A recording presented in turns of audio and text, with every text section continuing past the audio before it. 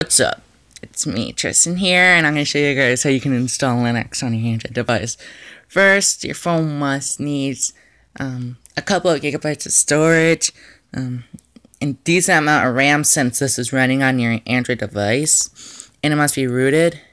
And I am rooted, but Johnny. That's my sister. Yeah, she can be quite. But anywho, if it doesn't work for you, then just install a custom kernel. I did. I'm still using my stock ROM. So, right after that, make sure you download the app Linux Deploy. And then right here. And then first, go to this little download icon. And then the distribution, you can pick whatever you want. Like you can pick Kali Linux, Fedora, CentOS, Arch, Ubuntu, and stuff like that. I'm using Ubuntu, and I'm using Trusty. That's right, because my nickname used to be Trusty. The storage, I recommend more than 1 gigabyte. The password, make sure you can set it to whatever you want.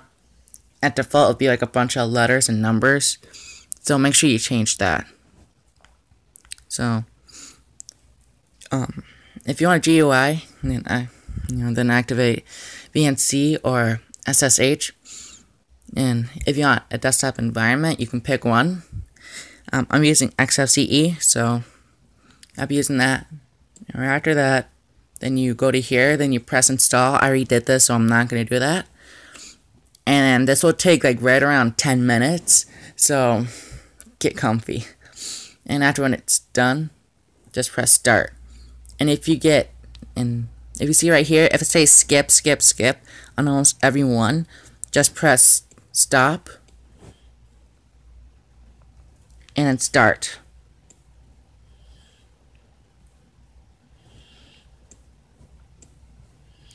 And then download this app called Android VNC Viewer. It's free from the Google Play Store.